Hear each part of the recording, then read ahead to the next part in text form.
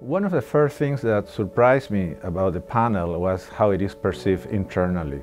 There are some fears about what we do and who we are. I think there's a huge misperception of what the panel does and how important we are for the mission of the World Bank. I didn't know much about the panel. I was in the private sector developing projects to create carbon credits, but I was also doing some consulting, and I did consulting on two very complex projects where very large environmental and social conflicts arose. One was in Panama and the other one in Peru. So when I saw the panel position, I was very intrigued because it looks something very similar. It's a very small team. It's just 3 panel members and no more than 8 staff. And yet such a small team can have such a huge impact within the institution. So I applied, and I was thinking that perhaps this would be a part-time job at the beginning, but I very quickly became the chair, and I remained as chair for the next 4 years.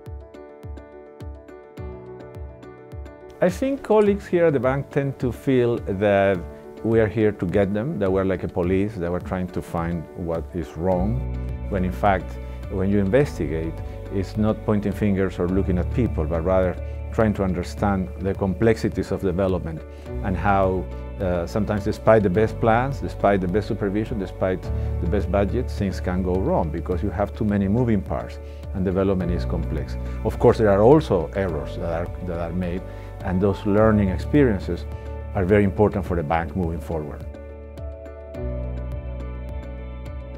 There were quite a variety of cases, very important ones.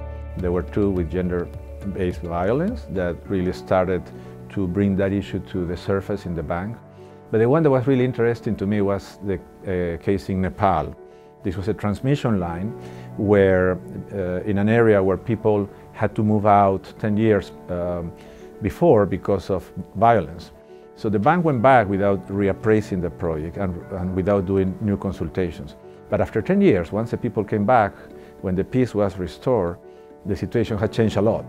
And the reality, the economic reality was very different.